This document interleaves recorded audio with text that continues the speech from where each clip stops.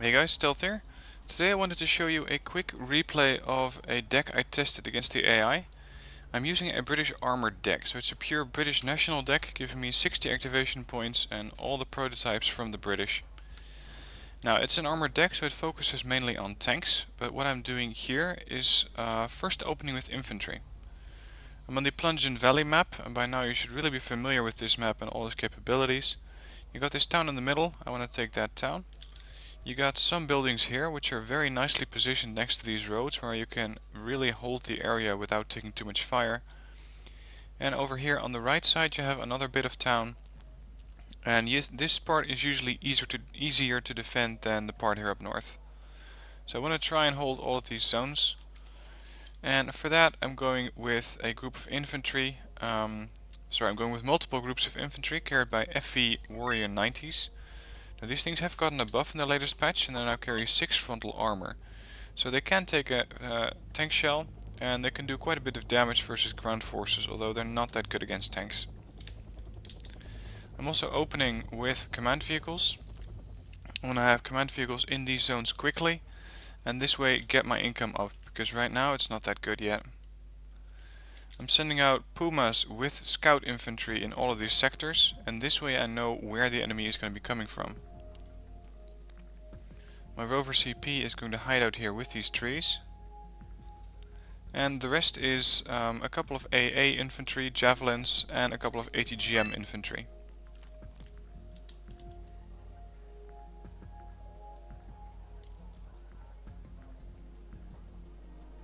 I do have some tanks. These are the cheaper Chieftain Mark 5s. 50 point tanks, just initial vehicle stoppers. But what I saw happen next was something I was not quite prepared for. Because the AI opened with a chopper spam. They were trying to rush me. Now, these choppers in and by themselves are nothing special. They're just 45 point choppers, autocannon, Maljutkas and Strela AA. So they can basically do it all. But they cannot do it all very well, because the accuracy on all of these weapons is pretty horrible. Now, if you only come up against 2 of these guys, it's easy. If you come up against a wave of these guys, they suddenly become quite a bit more dangerous. So I instantly offload all of my infantry, even if they're out of position, and I just decide to move them in through the town. Now this is interesting. This MiG is already doing a bombing run. That's quite dangerous early on in the game, although in a multiplayer you might be able to pull it off if the enemy has static AA, which means that it has the stat tag and can only fire when it's not moving.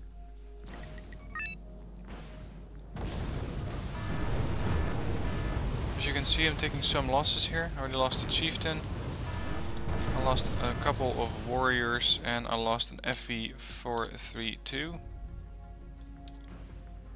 Now these javelins are taking these helicopters down, but their rate of fire is not as good that they can take them all down in one go. Double kill there. Over here we still have an aircraft flying over my lines, but since I only have these javelins here, and the javelins only have a range of almost 2 kilometers against aircraft, they're not that good. Now I offloaded all of my infantry here and here without really looking what I was doing, because I was too focused on this area. And I was hoping that my infantry was close enough to these buildings so they would automatically go in there. Now we have some new tanks coming in. They got T-72 MIMs or M1Ms, 95 point tanks, and they did take out this group of ATGMs, which were in a perfect position to take shots. So instead I'm going to use these Milan 2s to engage these guys.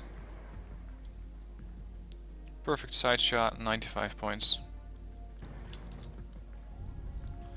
So, as you can see, so far in an armored deck, I haven't really used a tank yet. I haven't really used anything out of the ordinary. And that means that you can still use infantry extremely effectively if you use them the right way, if you use them to capture towns. I could have used them out here in the open, which would not be a good idea. I could have used them in the forest lines here, where they had absolutely no range. But here I have the Milan 2s firing at tanks and vehicles, I have the javelins firing at helicopters, and the fusiliers for close defense. green jackets for spotting, and you have a very nice self-contained group, which does run out of ammo pretty quickly because these guys carry 12 missiles, and the same goes for the javelins. Now some more helicopters coming in. My javelins are being blocked by these buildings, so they cannot see them. What I should have done here is move them to the other building. Now at this point in time I called in a couple of chieftain marksmen, and I used these self-propelled air-to-air guns, anti-air guns to go after helicopters, aircraft, and quickly take down as much as I could here, because there was a lot of helicopters incoming. Now I also realized that my anti-tank weaponry is not up to par, my anti-vehicle weaponry. Milans are empty, they only got their L85 left. Fusiliers are taking a beating, they're only with 8 guys out of 20. They still have a lot of anti-tank weaponry available, but their range isn't very good. T-72 M1Ms will probably take 2 hits before going down. These javelins are running out of ammo, and while I do have these chieftains here, they will run out of ammo quickly. So I need to bring in some more units. The sooner you realize these kinds of situations, what you need to do, the sooner you can react, and the better your chances of actually surviving. Now the AI in this deck is definitely fond of using mortars, which is absolutely the right call. The more mortars you use, the more you stun and panic the enemy. And here we can see a wrong example of how to use infantry. These commandosis are just crossing an open field where they're extremely vulnerable. They probably came out of these BVP-1s, and the BVP-1s offloaded them somewhere here. This is where I first got eyes on them, and they're just sending them across the field. I'm not even sure where. If you want to cross a field, you take this building, the soonest or the closest building you can find, but instead they're just going south. I'm trying to relocate some of these forces, trying to get them to safety, but my green jackets recon get destroyed. I realize that my fusiliers are down to 5, my Milans are useless here, so I start to pull back these units. And I'm trying to get some damage done with these chieftains, but you can see just how quickly they chew through their armor. Now they did do a lot of damage against these commandosis, but they didn't kill them. Or actually, yeah, they killed one squad. Now I still have T-72 M1Ms moving up through the town, and there's BVPs, so I'm in a pretty difficult spot here. So time to call in some reinforcements. Reinforcements do arrive in the form of 2 Challenger 1 Mark IIIs. Pretty expensive tank, 155. I would not quite class them as a super heavy, but they are very effective at taking out vehicles and tanks. Not so much infantry, of course, since a tank is usually not the best weapon to do that. But it would be nice to have them here. Now at this point I realized that my challengers are way too close. I put these guys on move fast to this location where I was going to use them to take down tanks and vehicles. But right now they're way too close to these commandosis. And these commandosis, if they're in range, which is not going to be far away, 875, they're already in range, can take a shot at my challengers. So it's time to get these guys out of here and try to reverse them as soon as possible. Keep your distance when using tanks against infantry. If infantry manages to get in close, you're in trouble.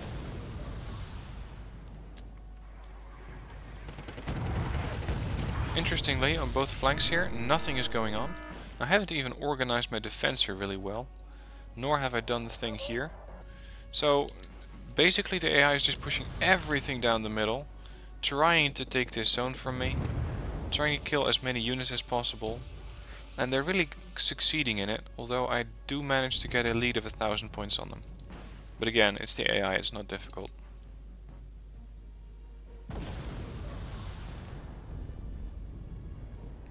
Now these guys really need some help. 1 Fusilier left. The javelins are still available, but they are completely out of ammo.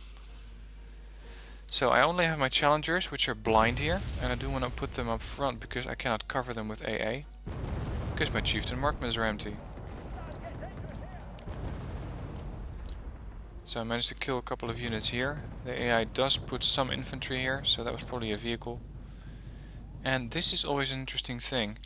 They saw this Puma fly off, which is only a 20-point transport helicopter. Instantly they bring in a MiG-29, which is a 135-point plane, to try and take down that helicopter. Doesn't quite work that way. And I do manage to score a hit on him, I think. No, he managed to get away. Now I was also bringing in a lot of Chinook transports, just to keep everything refueled. And especially rearmed, because they were running out of ammo. So I call in my Eurofighter Typhoon. And this is not exactly a fair fight. Eurofighter Typhoon is a 175-point plane, if you haven't used it yet. It got excellent accuracy MRAM missiles at a 7-kilometer range, 50% ECM, which is very, very high, exceptional air detection, and 1000 km/h speed, with a turn radius of 300, so they can engage in dogfighting. Now these planes aren't bad, but they're simply not up to the level of the Eurofighter. They also have a long-range AA missile, they have a little less ECM, same turn radius, same speed. But my Eurofighter came in from behind. This guy was making his turn back, probably to go after Chinook, and that is when I engage him. And he gets taken down by the Eurofighter.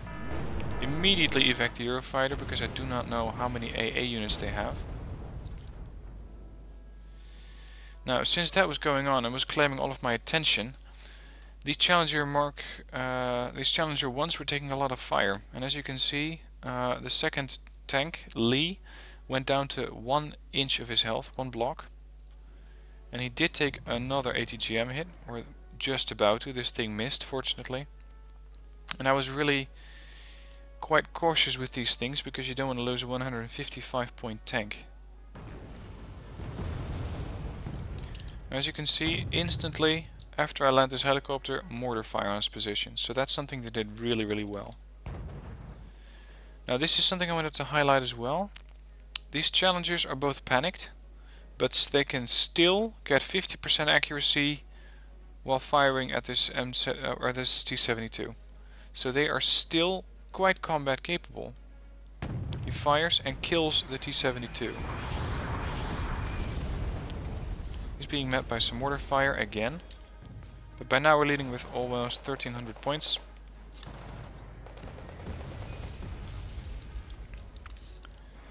Now I realize that those those Fusiliers are never going to stand up to 40 Motostrelki.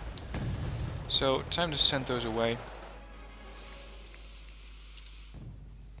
And I'm going to pull back my defenses, just so to rearm and repair everything I have. Harrier GR7 comes in with a couple of bombs for these guys. Doesn't really do a lot of damage. No surprise there, since it's a precision weapon. And not something you use against infantry. Get these Chinooks out of here, get the Javelins out of here. Now I'm pulling my tanks back faster than I'm pulling back my infantry, because my infantry is worth a lot less points. So in this case I found it more useful to retreat my tanks, and the Chinook, which is about to repair them, is already in position, because I'm going to call them back to this ridgeline, where, if you zoom in, they have excellent overwatch. They can fire along this road up until the town, but anything that comes out of this town is going to get instantly destroyed by these Challenger ones. On the move they have an accuracy of 50%, sitting still 65%. They have a very high AP power gun, 21. So these guys were really in a good position, and I found that while they can be used on the offensive, they're a little better when they're defending. Now a lot of ATGMs coming in, and if you want to defeat ATGMs and you have a forest, just retreat over the ridgeline. That's when those things will lose line of sight, and that's when they'll get, they lose their target. Chieftain Mark 1s, Chieftain Marksmans are still trying to survive here. Now these warriors were going to town, but with this many vehicles around, I'm not going there. So instead I'm trying to get some kills on these vehicles. And the warriors have a lot of range, and they can take an ATGM. So I'm being pretty aggressive with these guys. But soon mortar fire will probably come in, so I gotta be ready for that.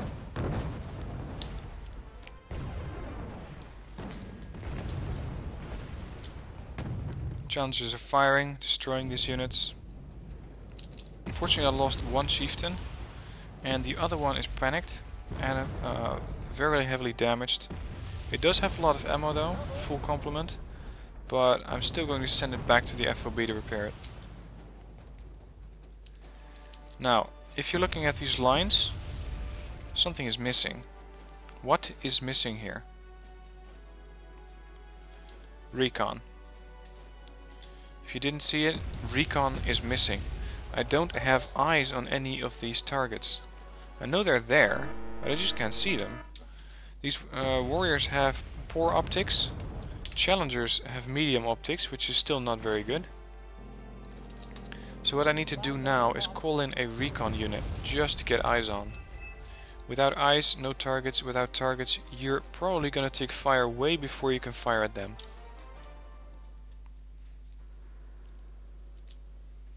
As you can see, these guys got pretty close to my warriors before being detected.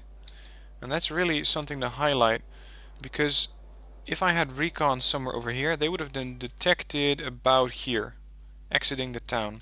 My challengers could have fired earlier, my warriors could have fired earlier, but this is the penalty for not having recon. So always make sure your recon is up to par.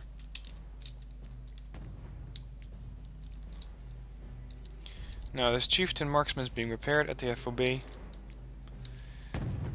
And something else I wanted to mention is it's okay to retreat every once in a while, if it makes sure that you survive, that your forces survive. Then you don't really always need to be on the offensive. It's better to retreat and have a point advantage, especially in destruction matches, than to just keep pushing and hope for the best. I've often retreated, you even see me do it in campaigns if you've been watching those. And I retreat to positions where I'm better capable of setting up a defense. I survive the wave of units coming at me, and once that's done, I can go on the offensive again. Because I still have a lot of units, I still have a lot of points. They may have a bit more income, but in some situations they will have exhausted their offensive options, or at least quite a bit, so that I can go on the offensive and take as many of the regions as they have taken from me. Now, quite a bit of infantry right in the open. Again, not exactly how you're supposed to use infantry. I got my warriors here and a scimitar recon vehicle. I finally have eyes in. And this is pretty clever. The AI seems to realize that my warriors and their infantry are quite dangerous to their infantry. So they smoke the position of the warriors. And as you can see, one of them can fire, that's this one. The other one can't, because he's completely engulfed in smoke. And this way he can somewhat increase the survivability of his infantry. Now they both lost line of sight, which does also give me time to get out of here, because they fired quite a lot of their rounds, only 60 left, and they're pretty damaged, at least one of them is. Now these challengers are still firing. They did take mortar fire, but it didn't really hurt them. Now they're firing an accuracy of 90% against this infantry.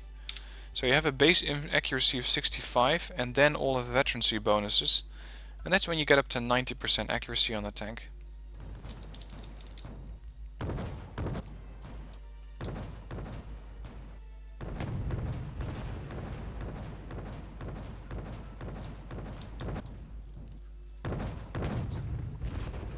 By now I've also called in a tracked rapier or rapier. I'm not exactly sure how I'm supposed to pronounce this. These are the anti-helicopter rapiers. You also have the tracked rapier FRS, which has a better range against airplanes. But they were pretty fond of using helicopters and not so much aircraft. So I decided to call in a tracked rapier to deal with the helicopters at long range while the chieftain was being repaired. Now I also called in a Centurion AVRE. Just, hold on, look at the gun that this thing is carrying. This is a 165mm gun. Extremely high HE power and very effective against infantry. They are not very accurate, but usually they don't need to be. And I called these things in to deal with all of the infantry that was out here. But naturally, by the time it arrived, the infantry was dead. so I didn't really have a lot of use for it other than engaging this town later on. Now I'm getting these challengers out of here, trying to do a counter push. The forest is also on fire, so I don't really want my tanks in there. If you were defending against these challengers, and you know that my air defense isn't very good, you could have sent an ATGM plane in here. Because, let's look at the lines from this side. Let's see what the AI can see. The AI knows I have a Centurion marksman here. If I was reading this situation from the Red Force side, I would try and get 1 or 2 hits on these challengers using ATGMs. The first thing I would do is get ATGM infantry in this town to really put up a defensive line and push me back. And then possibly use ATGM planes to go after these units, or push up with some ATGM carriers. Switching back to my side.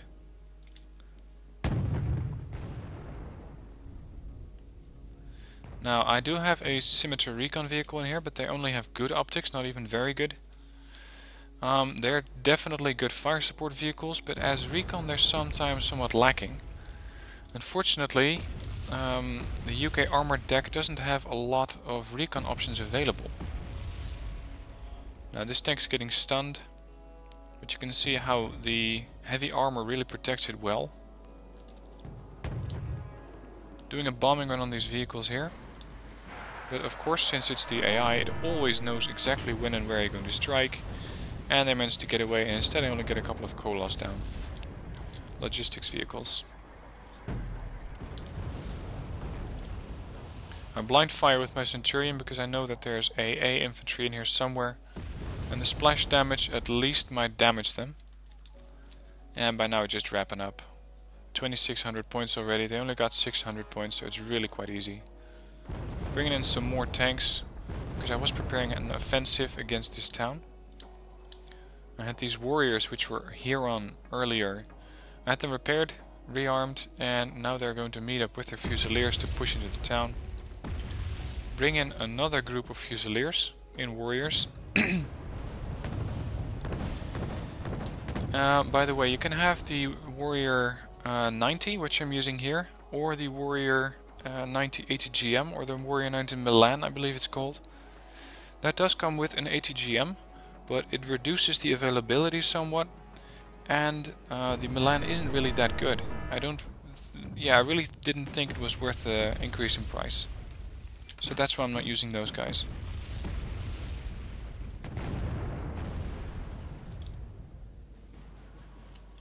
As you can see, absolutely nothing happened on these flanks. I may have killed some infantry here and a helicopter or 2 there, but that's about it. Everything happened in Bravo.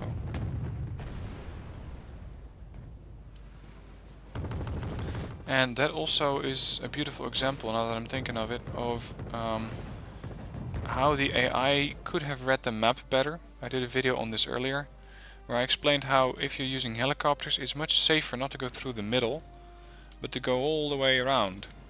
If they'd have come in with that big helicopter push from the beginning, or at least later on in the game, go over all of these ridges, all of these mountains, and then come in from behind, they could have easily taken out these rover CPs, taken over my main spawn or at least neutralizing it, and that way just easily rolling over all of my forces.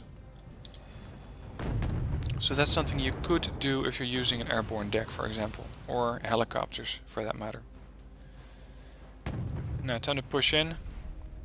Challengers have really done a good job this time. And they're still alive. Now keep in mind that this Lee tank, the lower one, was the one that was taken down to within an inch of his health. And he managed to survive.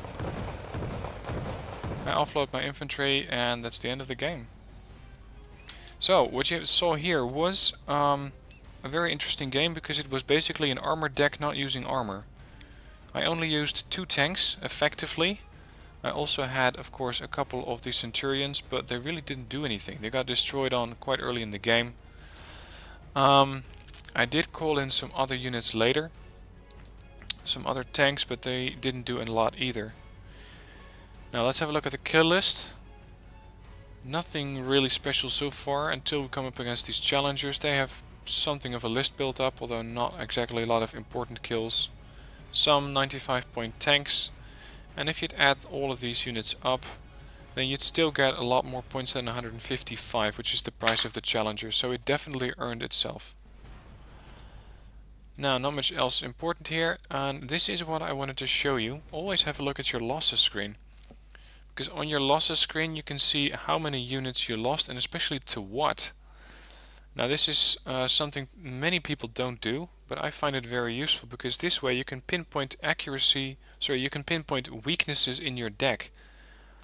In this situation, I can see that I lost quite a bit of infantry and even a tank versus a Tunsha, which I believe is their version of AA. So this is a ground vehicle that destroyed infantry, which means I wasn't protecting that infantry well enough. Now the T-72s, I only see those a couple times, so they didn't do a lot. The helicopters didn't really do a lot of damage. Let's see, a couple of BVPs killed Milans. Those are the transports from the Commandosi. I lost a couple of Rardens to helicopters. Now the majority of their kills, of their more important kills, are done by helicopters. So that means that in this deck, or at least in this game, my air defense wasn't that good. So always try and check this thing. Try and get familiar with the units in the game. I know there are way too many of them, or at least never enough for me, but 1500 units.